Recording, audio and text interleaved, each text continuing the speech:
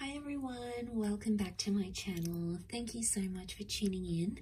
This is going to be a special message for everyone watching, and it's a message that was meant to find you at this current time. And this of course can be for any sign watching, and I really want to read it as something you need to know right now, okay, in regards to your love situation or something that you feel like you're going through, and something that you'd like to sort of see how things play out, see the current energies in that. So we'll see what the cards can reveal. And I'll be using a couple of decks, but before I begin, I just wanted to say thank you for liking and subscribing. It really does mean a lot. Please feel free to like this video if you enjoy the content, and also to subscribe to join the YouTube family. That would really mean a lot. So thank you so much, everyone. Let's give the cards a good shuffle. Okay, so this can be for any sign watching. The message that was meant to find you at this point in time, exactly where you find yourself in the present moment in your relationships.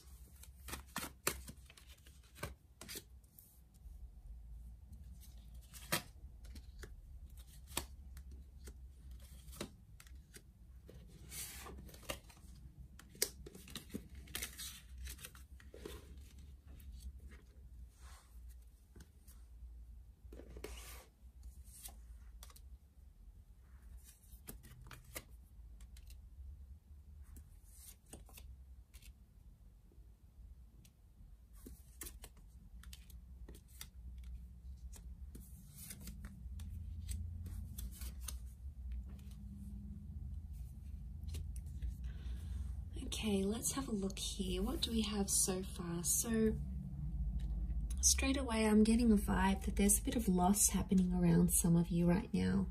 And we can see that loss. There's loss and confusion that I'm sensing where you currently find yourself in a situation. And this has sort of come up with the Five of Cups, the Five of Swords, the Three of Swords, the Ten of Swords. There's potentially a situation where you have felt, or you will feel disrespected or hurt or confused.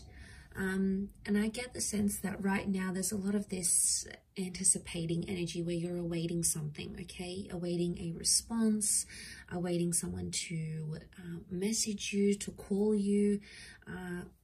And I feel like there's a fighting spirit. There may have been some sort of argument, okay, with the Ace of Swords. It's like you were trying to get your word out, or you were trying to defend yourself in a situation. But for some of you, it feels like a loss, okay? You're almost grieving it as a loss. So whatever this is that has happened, it has caused you to feel this way. And you're still hung up, okay? The Hangman is here, so you're still hung up on a situation, and you can't seem to think clearly, okay? And it could be in a sense you're not thinking clearly, you're hung up about a situation, yet you want someone to fight for you, or you want to show someone that you want to fight for them. Now, there's a Leo energy that has come up with the Queen of Wands. And to have a Leo energy right now indicates that there is a bit of ego involved in a situation. And it could be because of reasons due to ego that you're seeing this type of energy right now. It's also a possessive thing. So the issue at hand could be related to like being possessive over someone, wanting to keep them, wanting to have them all to yourself. It could be an issue of pride, of ego, okay, who earns more money, who does this better, who gets more attention. It can be seen as a competitive thing. So for some of you, it could be because of a competitive reason that has brought you into this sort of dynamic and into this sort of situation. And it's not sitting well with you. I think a lot of you aren't taking action right now. You're sort of sitting and waiting around. There's a lot of sitting and waiting. The Hangman can be seen as like the silent treatment or some form of punishment. So I get some of you are maybe in no contact. Maybe your person is pushing you away. Maybe you feel really disconnected with this person, and it's hurting you in a lot of ways. And that hurt is evidenced with the Three of Swords and the Ten of Swords, okay? Especially to the air signs watching, 1, 2, 3, 4, 5, 6. This isn't in relation to the air signs. It's all about mentality and the way that you're thinking and receiving the messages that are coming in around you right now. And there's a lot of confusion, okay? There's been some form of miscommunication. And the Knight of Swords is that this communication happened very suddenly, okay, at a very fast pace. The words were exchanged, or the words were said very fast, without thought, without intention. And as a result, it's turned things on its head. It's turned things a little bit upside down, and you're unsure where you stand right now. There's definitely pain, okay? There's pain. This could be deception with the Three of Swords. You may be feeling hurt because someone did something to betray you. The Ten of Swords can be betrayal. And I guess what I want to say, notice how the cards go down this way. I want to say that there's potentially a third-party love triangle, a Ten of Swords betrayal, or this heated exchange of words. That's really at the depth of this issue. It's really what's weighing things down. And it might have happened in the recent past. The right is the future, the left can be the past. And I get for some, the Two of Wands with the Three of Swords, you are hurt by some sort of option, or someone possibly coming after your lover or after this person, and you're hurt by it, okay? You're hurt because you feel like they have options in a way. Three of Swords with the Three of Cups. Right now, to be in a Leo energy, it's a heightened energy. Leo is fire, so there's a lot of anger around a situation right now, and there's an anger that someone either needs to release or someone needs to work through before you can make amends. And that amends is possible with the Ace of Cups, so that's a little bit of hope and a little bit of light for some of us that are going through this. And to see that come up in the cards, the Ace of Cups can be like rebirth. It's a renewal. It can be forgiveness. It's someone extending the olive branch and trying to work through things once again. And that offer can manifest very much in the physical realm, because you do have the Knight of Pentacles. And he's all about things happening in the physical. But it's back to that Leo energy.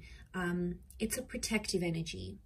So maybe the advice is here that whatever's going on, this person is trying to be protective, or protection is needed. They may be trying to protect themselves from you, from themselves even.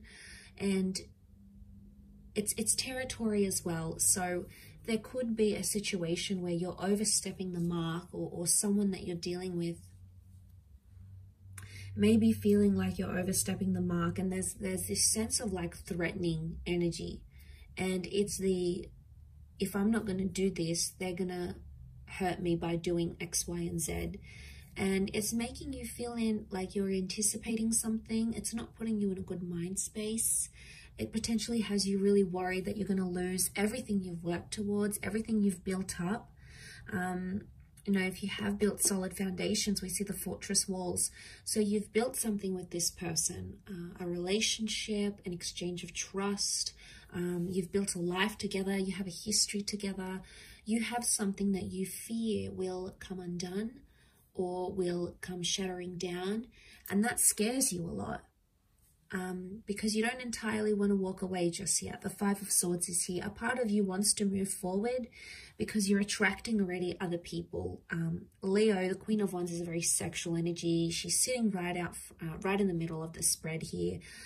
So with territory and anger also comes lust and infatuation. So I get the sense that there is someone who's showing you interest. There is someone who's physically attracted.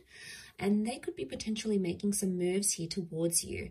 But a lot of you, I don't think you're, right now, I think you just want to stand still. And I mean, you do have options. There's options here around you, but I think you need more time to assess the situation and assess what's really going on here on a deeper level, because the Five of Swords is picking up the pieces. So I sense that a lot of you may be reflecting back on what went wrong, and in particular words, okay? This can be like reading over messages. This can be like running through that last conversation you had in your mind, wondering what you said, what you did. Picking up the swords can be like a recollection of events or words, and that potentially needs to happen here in this process to ensure you reach some sort of breakthrough, okay? The sword is up, so it could really indicate someone will still be defensive towards you. But let's see what else the cards can reveal with a different deck about what the advice may be and how things could play out for you given your current circumstances.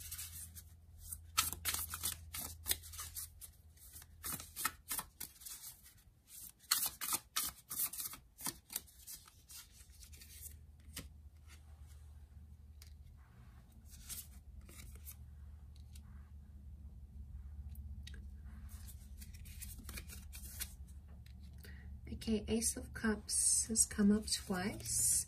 We've got the Moon. So Ace of Cups is water energy. The Moon is Cancer. Okay, so for those dealing with a Cancer, this person has come up in the energies here. Leo, which came up here, and also you have the Star card, which is healing. So some very powerful, hopeful messages I feel that are coming up around you.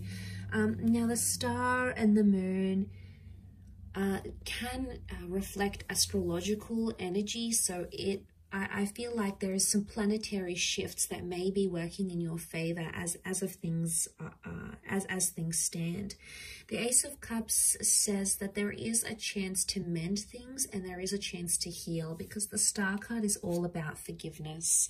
And I feel like you, on some level, feel like this person might be astrologically very compatible with you. Maybe you feel like it's your destiny to be with this person, or you feel like your future is with them. There's a very strong attachment that exists between you and this person because you've got the Moon, and Cancer as a sign does get attached, and they can form very deep love attachments. It's all about the home and all about emotional security for this sign. So I'm seeing that emotional security is a big factor for you, but that's something that can very much be restored in this situation here. So, but the Moon is also the subconscious, and it can also represent things like anxiety and uncertainty. So when I see this, I feel like subconsciously the both of you are sort of either thinking about each other. Maybe you're doing things on a subconscious level. Okay, maybe like you're wearing this person's favorite perfume, or you're thinking about each other at the same time, or maybe you're having dreams of each other. On a subconscious level, there could be a link or subconscious activity that's linking you to this person. It's linking you to each other. But I also feel like it very much points to the nature of your connection. And I feel like with the advice, the Nine of Wands would be, because it's upside down, it would indicate someone's no longer being really defensive. Someone is dropping their guard a little bit. So the advice here might be for some of you to drop your guard in this situation, or perhaps the other person may be dropping their guard in a situation as well. The Three of Cups card is reversed though. So right now it could indicate that the advice is that friendship is not favorable, because the Three of Cups can be like bond and friendship and going back to those basics. It could very well indicate that right now in the cards. What's coming up is that the Three of Cups reversed could indicate that someone isn't looking for friendship right now, or they're not looking to restore the friendship attachment that you have. So forgiveness is likely, but it doesn't mean that friendship is going to be restored straight after. And if you're looking for things to turn civil, it may take some time, but that healing can happen. And it could indicate that you're in the final stages of whatever this is, this argument, this dilemma, no contact, because you do have some numbers that would indicate coming towards the end of a situation. You've got 17 and 8. Okay, so you've got 7, 8, 9 actually consecutive numbers, and then you have ace, which, you know, can be seen as the new beginning. So it could indicate that right now, as things are, it's in its later stages, which would indicate that you're coming towards a period where resolution appears to be coming closer, and there's an opportunity for a new beginning, or for you to heal with this person. But I get the sense that we can't expect friendship too quickly, or, you know, we can't expect this person to be just themselves again, to be warm, and, you know, they have some things they might be territorial about or angry about, and, you know, there's this silent treatment, this punishment phase, and that's taken a lot out of them, but it's also affected you in a lot of ways as well. And, you know, you tried to be confident about it, and maybe there's a little bit of ego on your side as well, which is only natural. I mean, it's a defensive response we all have. It's a defense mechanism. So, you know, we're all human, but it's important to come back into self mode and realize and sort of look at things as we look over the cards in the grand scheme of things. Is this argument, or is this fight, or is this, you know, behavior, this territorial behavior, is it worth it? And is it achieving happiness and love in your connection at this point in time? And either maybe you need to take the time to see this overall, or maybe your person does. They need to take the time, because if there was pain and hurt, it's still quite deep, and subconsciously it still exists, and it's something that someone needs to work through. And it almost like looks like a sun emerging from the cup. So it's like a new dawn, a new opportunity in a way. So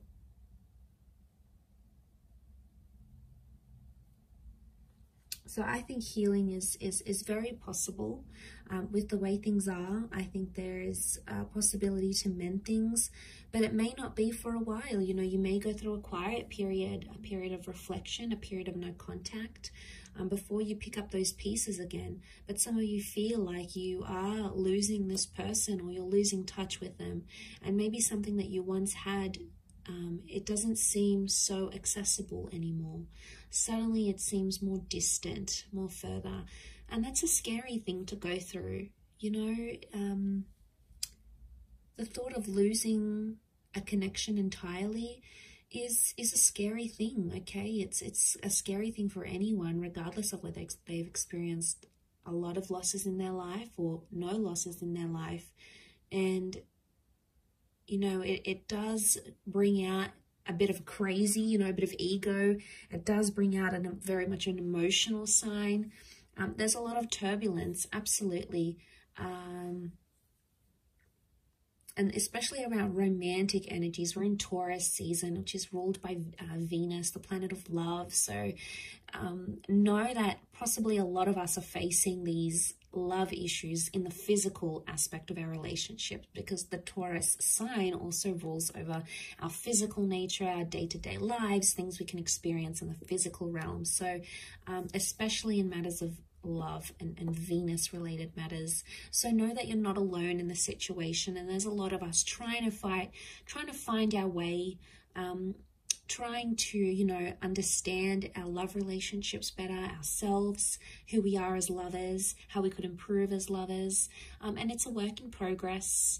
So as long as we continue that, I think it's a good sign that we're on, you know, we're on the path to healing or mending things with ourselves internally, but also in that of our relationships as well. So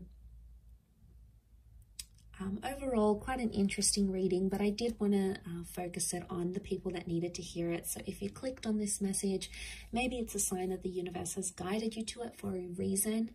So it can be for any sign, any sun, moon, rising, Venus sign. It really is just what is going to apply, what is going to resonate with you in this current moment, in this current time frame that you may find yourself in. If you were after a private reading with me, please feel free to reach out. I am currently providing those for a limited time. Otherwise, I really hope you work through this. I hope there's love and healing in this journey for you, and I really do appreciate you joining me. So thank you again so much, everyone. All the best, much love, and bye for now.